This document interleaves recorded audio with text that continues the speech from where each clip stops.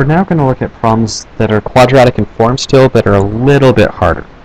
So let's look at 4x to the minus 2 plus 13x to the minus 1 minus 12 equals 0. So again, we look at our powers and we recognize that they're twice. We're going to let u equal x to the minus 1 and u squared equal x to the minus 2. Therefore, we end up with 4u squared plus 13u minus 12 equals 0. 4 times minus 12 is minus 48. Factors of minus 48 that up to 13 are positive 16 and negative 3. So we then divide those by the lead number, which is 4. Reduce our fractions and change our signs. So u equals minus 4 or u equals 3/4. Now x, or u is x to the minus 1. So x to the minus 1 equals 4, or x to the minus 1 equals 3/4.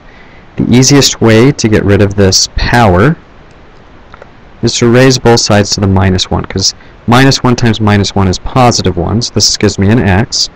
And this power says I flip it, so this becomes 1/4, or x becomes 4/3, and here are my two answers. So if I have a negative, I need to flip it to get my answer.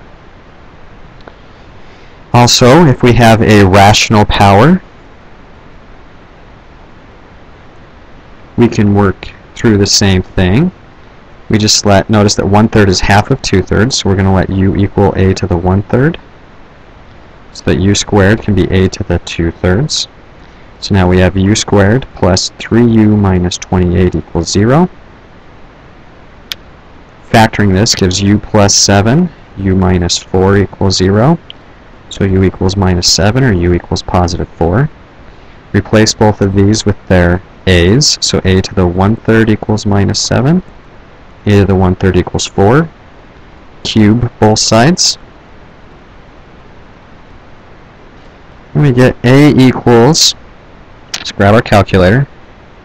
We know it's going to be negative, so 7 times 7 times 7 is 343. So negative 343, or a equals positive 64. And these are our two answers when we solve this quadratic in form equation.